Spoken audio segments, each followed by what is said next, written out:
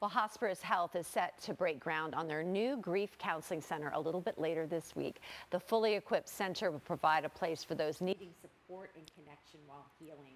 Joining me now is Tawanda Owsley, Chief Development and Marketing Officer for Hosparus. And Tawanda, good to see you the Monday after Derby. Good morning, and good to see you, Claudia. Thanks for having me. Thank you so much for coming in, because this is such an important issue. We've worked with you on a number of shows before, and it's just always so timely. And this is timely again, this groundbreaking.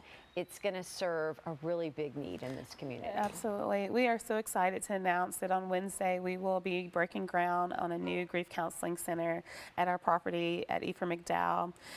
We know that our community collectively has been grieving for a long time, and most recently with the tragic incidents that our community has suffered from, we think that opening up this center is, the timing couldn't be better. And what's the exact location of the center? So it's on Ephraim McDowell. It's off Dutchman's Lane. So it's our old corporate office. It's right adjacent to the Jewish Community Center, so right down the street from the Jewish Community Center. And who all can use this facility, and what types of services will you offer? Well, our grief counseling services have primarily been for our patients and families that have received services from us. So those may be relatives that have lost loved ones during dealing with a serious illness. However, we will be able to offer some community-based support at this center as well. And their need is so great. Don't you see that so much more and more? Yes. I just feel like looking cumulatively at the past 3 years. Right.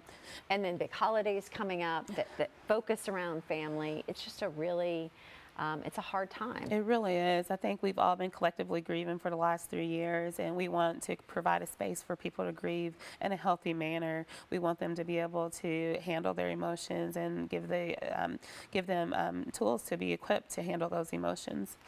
You all offer so much as it is, right?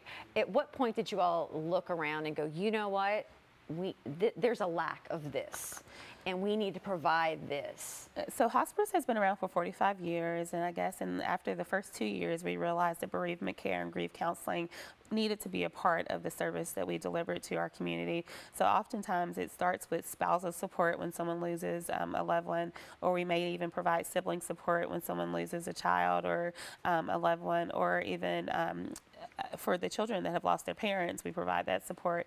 I think the community has needed us lately, and we partnered with many community resources to provide community support when we've dealt with such tragic events in our own community. So we have experienced social workers, experienced grief counselors, and experienced chaplains that focus on death and dying and grief.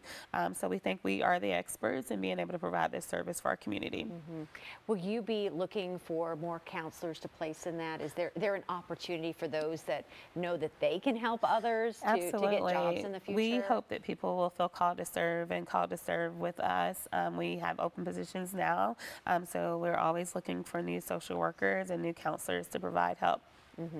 We talked a little bit about just what even the last couple of weeks have been like, Tawanda. Absolutely. I mean, have you ever seen a time where there's so much going on, and are you getting more of a response and reach out right now? I think we recognize that our community is suffering, and I think people are more open to having the conversations about how they feel and their own social and emotional needs.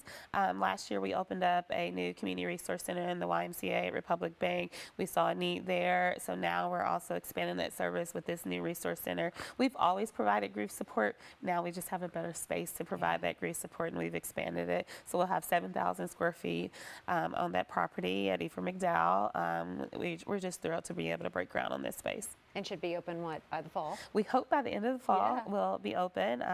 We'll continue to provide services as we lead up to that construction. We still have our old building, and the new building is adjacent to the old building. So we'll be providing support groups and grief counseling support leading up. We also have a couple of summer camps that kids can come to as well to get grief support.